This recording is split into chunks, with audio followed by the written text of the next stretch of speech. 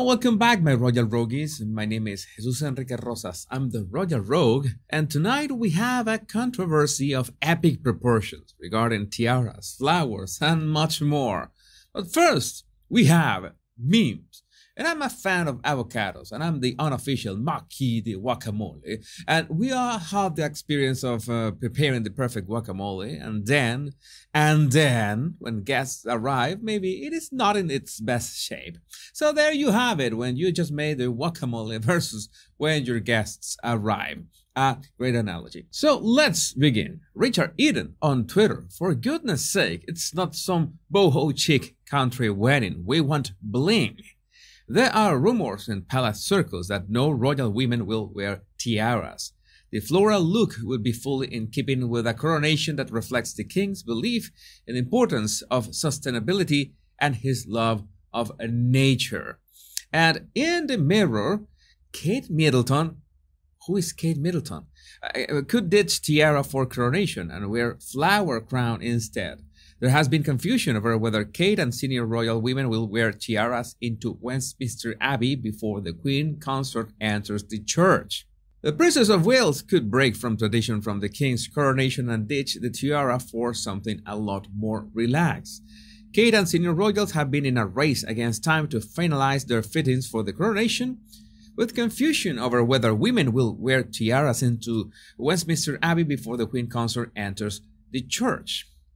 At the late Queen's coronation in 1953, senior royals wore tiaras, with the Queen Mother wearing a headpiece from the crown she wore at King George VI's coronation. The glittering headpieces are usually seen at formal state occasions, but Kate, who often favors the Cambridge lover's knot tiara, could be planning to wear a floral arrangement in her hair instead, reports The Times.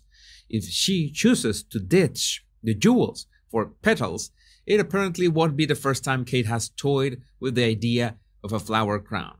By the way, I'm not an expert on royal matters, but I think these reports are misleading simply by the fact that for an event like this, I don't think Catherine has the power to choose what she's going to wear.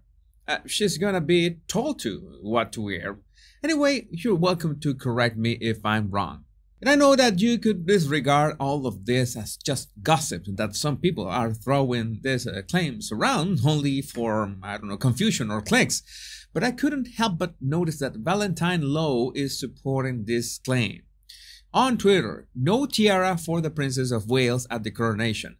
But will she wear flowers in her hair? And will there be any tiaras at all? Story in the Times today. He's got a reply from Clarissa Rayleigh. Oh, Val, are you sure? Along with Pierce's coronation robes, it will be such a shame if tiaras ditched, in my opinion. The rewears cost nothing, add hugely to the spectacle. It's not a wedding, but a once or twice in a lifetime state occasion, and hoping for all the bells, whistles, and the sparkle. And by the way, I think that's the sentiment of most royalists. Valentine Lowe answers, I am confident that at the moment Kate is not planning to wear a tiara. The exact nature of what she will wear is not clear, but I'm sure I am on the right track. Always possible that she changes her mind, of course. Well, this is all very upsetting because, we know that Valentine Lowe should be well informed about these affairs, and if he has heard something, but everyone is discussing tiaras and flowers, but nobody's talking about Meghan missing out on wearing the traditional sausages crown. Made with the finest sausages of the United Kingdom, its beauty resides on its impermanence, as you can imagine that it can be worn only once, and then later it is put on a royal bonfire. The crown, not Meghan. It's just a barbecue, but don't tell anyone. Royal bonfire sounds much more sophisticated. And you're supposed to not wash your hair for 7 days after wearing it, although I don't think Meghan had any problem with that part of the contract. But no, seriously, this has gained some traction and people are a bit triggered over this. This is the piece on the Times. Princess of Wales may wear flowers in her hair to King's coronation. The decision to go for the floral look will be fully in keeping with a coronation that reflects King Charles' belief in the importance of sustainability and his love of nature. That has already been seen in the invitations, which feature flowers, birds, insects, and the Green Man. Other touches include the king's decision to reuse old thrones rather than having new ones made, as would have been traditional. Well, in my opinion, that's a great move, especially because reusing the old thrones is a way to honor history and tradition. It is a bit paradoxical that the tradition says that you have to make a new throne. It is also thought that the floral displays in the abbey will be sustainable, using flowers from Britain rather than anything flown in from overseas. Yeah, the amount of overseas stuff will be heavily limited. And by the way, for some reason, in the words of Lady Doy, Harry is refusing to share his London plans with the palace, presumably just to be thorny and keep them guessing. Well, how on earth are they supposed to organize coronation transport for him if they don't know where he is staying?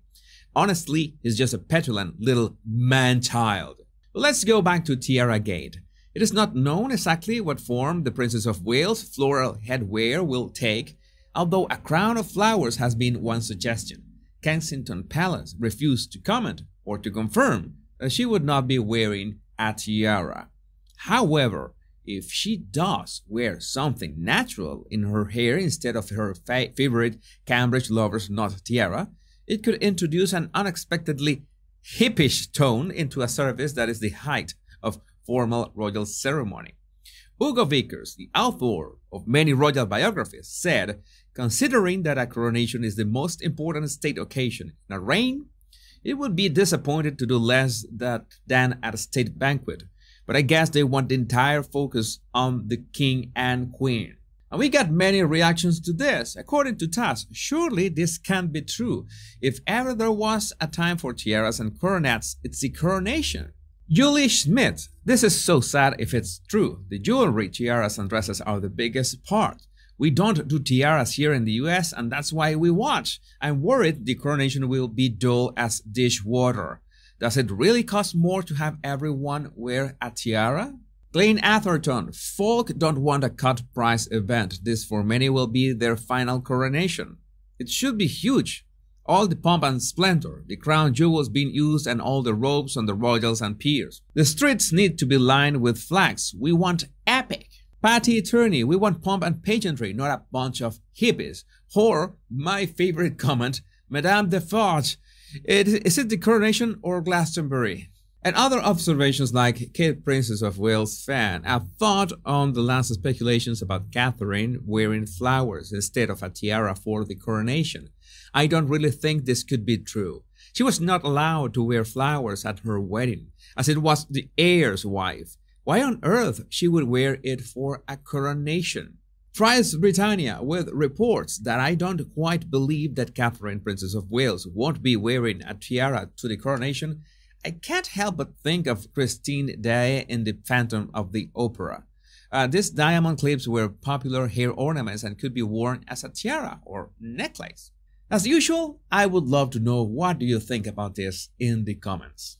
My wonderful 110,000 Royal Rogues, plus the 400,000 who haven't subscribed yet, I love you all.